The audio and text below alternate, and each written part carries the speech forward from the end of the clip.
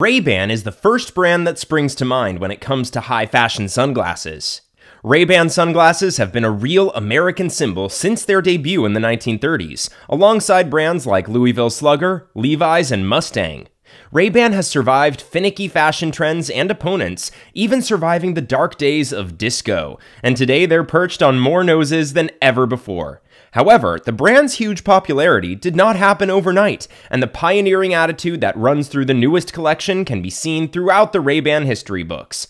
From its military roots to its appeal among celebrities and stars, in this video we will explore how Ray-Ban became the #1 sunglasses brand.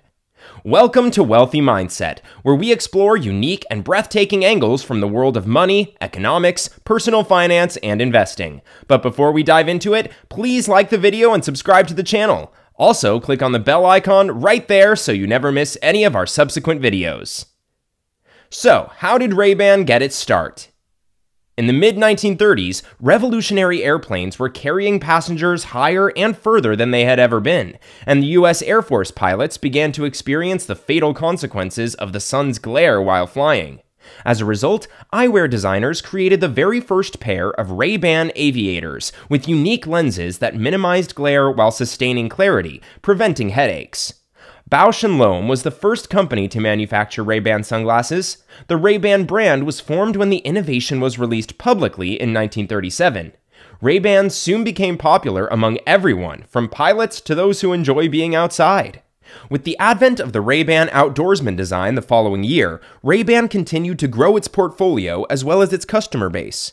Skeet glass was developed for specialized groups such as hunting, shooting, and fishing aficionados. During World War II, American fighter pilots continued to wear Ray-Ban glasses.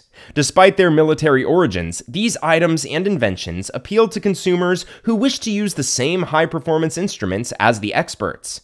The impact of the military on fashion is unquestionable. Ray-Ban had successfully transitioned from military to mainstream fashion culture without sacrificing its unique functionality.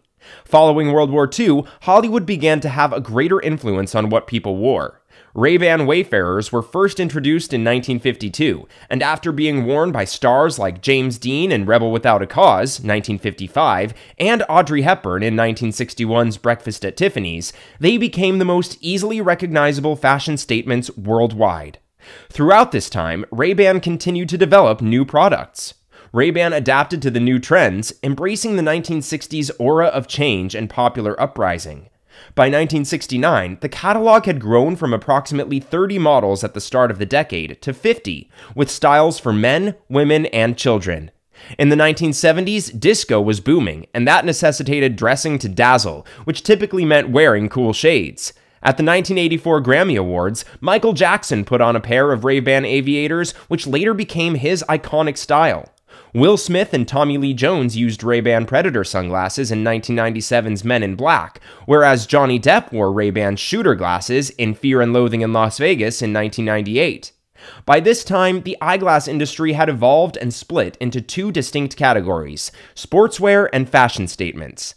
The Ray-Ban Vagabond and Ray-Ban Stateside are two variants with plastic frames and two different types of lenses, the G31 mirror lens and the conventional G15 lens. In the 1990s, Ray-Ban started to have some challenges. Ray-Ban sales began to decline as a result of competitive pressures as well as evolving trends and demands. As a result, Luxottica Group purchased Bausch & Lomb's global eyewear division, which included Ray-Ban, for $640 million in 1999. Ray-Ban eyewear for prescription glasses and Ray-Ban Junior for kids were two major additions to the Ray-Ban brand in 2003. Ray-Ban announced the Never Hide campaign in 2007, a creative worldwide media campaign promoting Ray-Ban's ability to put the Ray-Ban wearer in the spotlight with a classic chic remark. Ray-Ban Light Ray, a unique sunglass and corrective eyewear range that enhances the tech segment, was introduced in 2011. The hypoallergenic, resilient, flexible, and exceptionally lightweight titanium alloy was used in the Ray-Ban Light Ray prescribed glasses. Furthermore, each unit of Ray-Ban Light Ray sunglasses includes a kit of 3 replaceable lenses, allowing wearers to customize their glasses' aesthetic on a daily basis. Furthermore, the new decade has brought with it a heap of exciting technological breakthroughs. Google Glass is among other groundbreaking innovations the company has planned. In addition, in 2021, Ray-Ban Stories, a type of smart glasses developed in conjunction with Facebook Reality Labs, was released.